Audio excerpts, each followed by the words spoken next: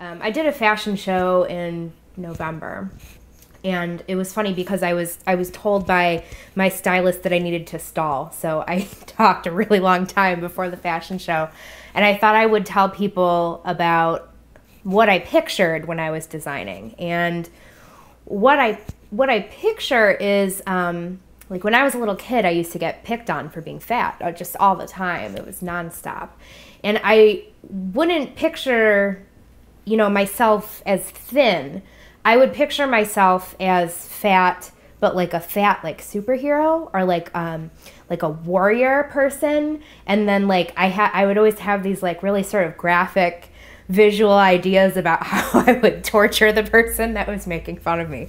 But so when I design, I see these like superheroes and these like powerful people who embody their true spirit. And like, so when I'm making a garment, I think about that garment embodying their true spirit.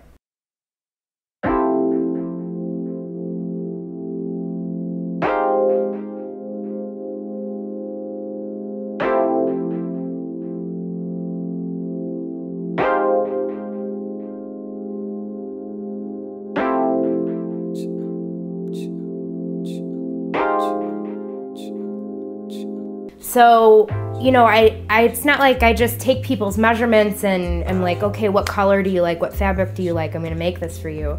It's sort of like, who do you want to be when you're going to wear this dress? Who are you going to represent? What part of you do you want this to represent? And so I think that's something that's a little bit different that I do, is that I really just like to talk to people and understand just how they want to feel when they're wearing the garment that I make them. And so that's a big part of my process.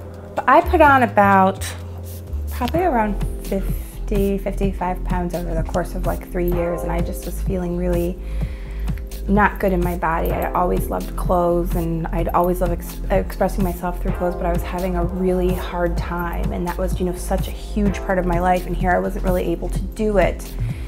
And I got introduced to Rachel. I just started playing around with clothes with her, and then she asked me to model. And even to this day, I've had a weird and like challenging year, but when Rachel calls me up and says, I have some clothes I want you to do a photo shoot, like, I feel so good about myself. I even been like reluctant to like diet or work out because I don't want to not be able to model for her anymore. Somehow something so superficial about your body becomes a statement as a feminist, as a person of color, that's core to who I am now. And so now fat is part of my identity, just queer, Black, Puerto Rican, Latino, whatever, and fat is now part of that identity in a way that is bold. It's the F word. And I think that telling other people about that has also changed dialogues around size with other people. So it's pretty amazing. Constantly being able to purchase clothes from her is a plus.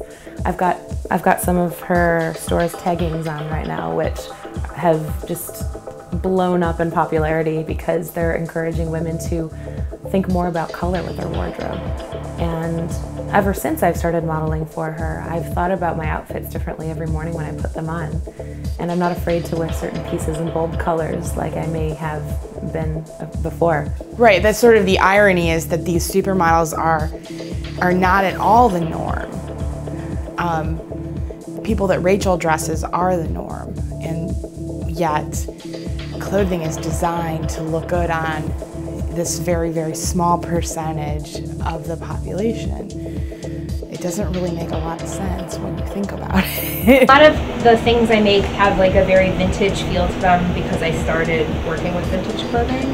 And so I feel like, this coat looks very vintage. This coat is modeled after a 20s coat that my great-great aunt had, that I remember seeing it. She had it in brown velvet, and she wore it until she died. And I remember seeing it when I was a kid and just loving this giant bow in the middle, and I would put it on and just like love like feeling the bow. And a lot of other designers wouldn't put a big giant bow in the middle of a fat girl's stomach, but I would. This is called the million layer skirt. And so basically I really like to make like big weird skirts because they always, plus size designers make like these very form-fitting skirts that are supposed to like suck in your fat, and I'm against that idea. And so like this is another one I made out of wool that's just like big, huge ruffles and makes somebody look like a big sort of like puffy cupcake. Like Rachel's a counselor at heart. So what she does is she counsels people on how they feel about themselves, and then she dresses them. It's not like this goes with your figure, this is your season. These go with your issues about yourself. Feel comfortable. Like, as a woman who feels very uncomfortable about the size of her breasts and how she has to dress at work to look casual, I would wear like extra feminine clothes. And she's like, don't do that. Wear a sweater vest to work. Nobody's gonna look at you differently. Because she taught me about the politics of fat fashion, and even the word fat being a political thing was something that I learned from her. So I would say that she changed the way I thought about my own body and how being a person of color is political, but also being a woman of size, being a fat woman is political, and looking good is political. I think that fat people aren't allowed to look good. And so when you do, people are shocked, and in a way you're kind of being confrontational.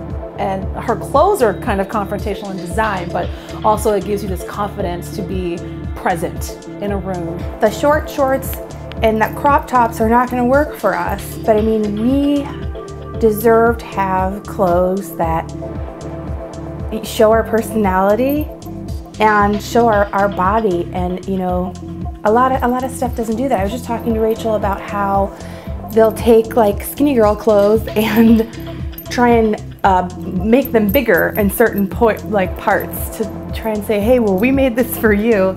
It doesn't work that way. Like, you really have to know what we want to wear. And you know, we don't want to wear tents or like moo-moos or house dresses. So she has an amazing way of seeing someone and immediately can sort of cultivate an understanding of what that person is going to look like, what's going to be flattering on them. And so she's put me in some things that I never would have picked out for myself. And then I'm like, wow, this looks good, and I feel good in it, but I never would have pulled it off the rack and thought, oh, I should wear this. So I guess that's another one of the ways in which Rachel has changed how I look at clothes and how I exhibit my own personal style. I also run Redress NYC. Deb Malkin got me started in design. Like, when I met her in New York City, and when I said that I wanted to design, she actually bought me my first dress form and really encouraged me to do it and said, you know, there's not a lot of plus size designers that have original ideas. You know, a lot of plus size clothing is just mass made. It's with the leftover fabric. They don't really think a lot about details or fit. And so she really encouraged me to try that, and it was because of her encouragement that I decided to go forward with my design career. And then she opened a store in New York that was amazing, and my first runway show was in her store, and then I had 2 other runway shows, Indie Plus runway shows, that Deb Malkin just sponsored and put on so that there would be some equity in plus size fashion, because New York Fashion Week doesn't show plus sizes. So she sort of did her own thing and really kind of showed me that you can rebel and still be successful. Because if your art is coming from a genuine place, people are going to respect it and they're going to like it. And then I run 2 of my own companies. I run Sweet Tooth Couture, which is my fashion line that I make. I would say I do 2 seasonal lines a year at this point. I've been making it since 2009. That really takes a lot of time and money. The first time I came into her house, I was like loving the decor, and then I came into her studio space with all the clothes, and it was amazing. I had never been in a space with so many awesome clothes for a fat person. And I wasn't even using the word fat at the time, so that came much later in my politics and my thinking, but it was an amazing experience because you had someone acknowledging your size and also telling you that you were pretty, and also giving you really kick-ass clothes to wear. I think a lot of people don't know how expensive it is to produce clothes when you're not just hand sewing them yourself. So I usually have to save up quite a bit of money or have a clean slate on a credit card and then I produce my clothing and just sort of cross my fingers and hope that it all sells. And I've been lucky enough where all of the lines I've made have broken even. I've never made any money off of Sweet Tooth Couture, but it's kind of my art baby, so I'm willing to not make any money off of it. And then I also run Cupcake and Cuddle Bunny, which is my vintage clothing line.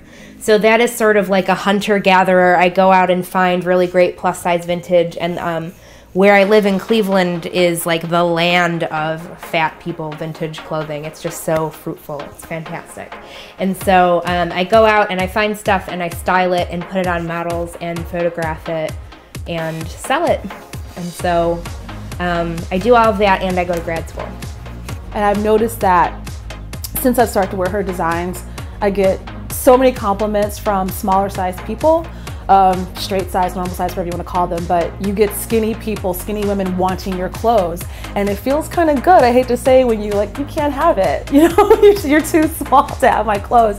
And so you get women saying, can Rachel design something for me, or can she resize it? And it's like, shut it down, sorry. And so I get to have these one-of-a-kind, amazing pieces that only I can have, partially because I look good in it, partially because I'm over the size 12. Rachel's personality comes out immensely in her designs, and I think that makes her clothing line really unique. And she tailors to obviously a more plus size figure, and so the clothes are really flattering to all of the body types that put them on, because that's one thing that she has in mind. You're not going to see any hideous horizontal stripes on her outfits, you know? And if you do, they're going to be bold and be right in your face, and whoever's seeing anybody wearing her pieces is going to know about it. I would love if Rachel would design for men, but I totally appreciate and support her focus on designing for plus-size women. So she has provided some fashion and wardrobe guidance, some much-needed assistance for me because she's great. But we work together through her nonprofit work. She does a lot of advocacy work for the fashion design community. She tries to provide resources and an infrastructure to help fashion designers flourish here in Cleveland. The women who wear her clothes are her biggest fans because we've experienced her craft and her power. But I would like to see Rachel, you know, on pages and on websites everywhere, and being admired not just for being a fat fashion designer, but just being admired for being a fashion designer. And so I think that the more we can change the dialogue about size so that it's not about, you know, being a fat fashion designer, and I don't know how Rachel feels about that, but for me it's like I just want her to be a fashion designer and not someone who makes clothes for fat women.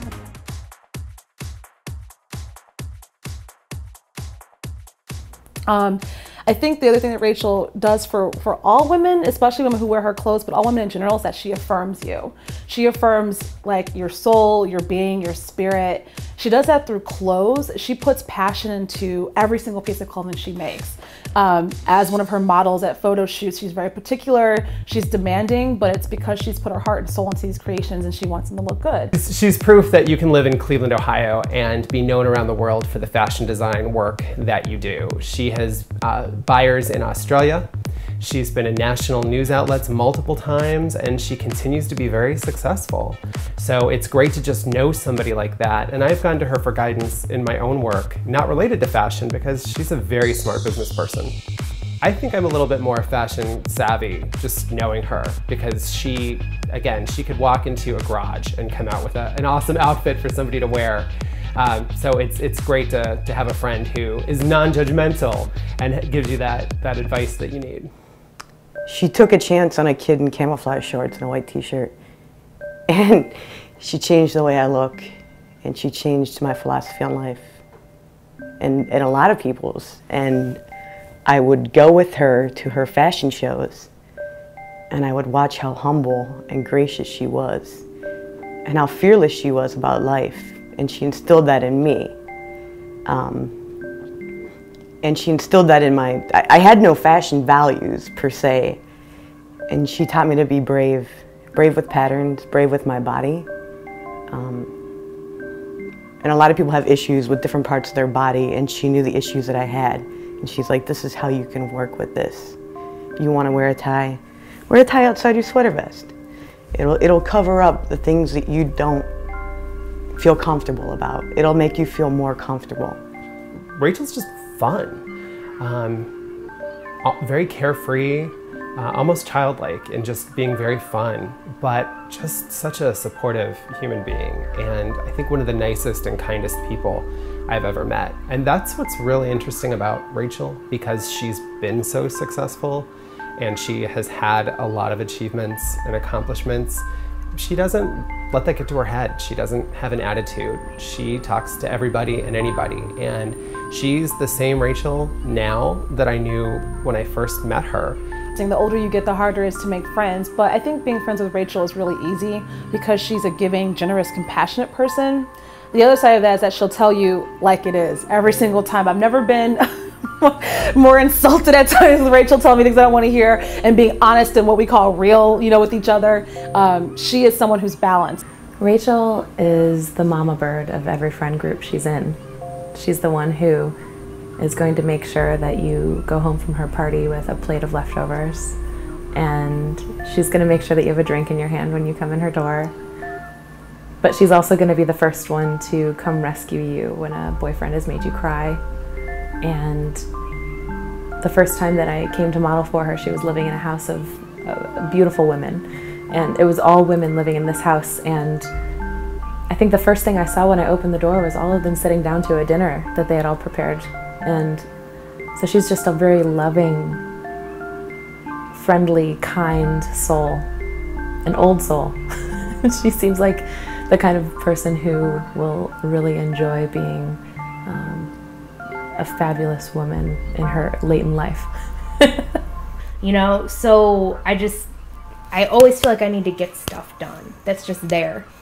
The other thing that keeps me going is that all these people that you've talked to, they're why I do it, being able to make people happy and feel empowered and live their lives to the fullest. What a gift to be able to take part in giving them that. I can't imagine anything else that would make me feel better. So that definitely helps.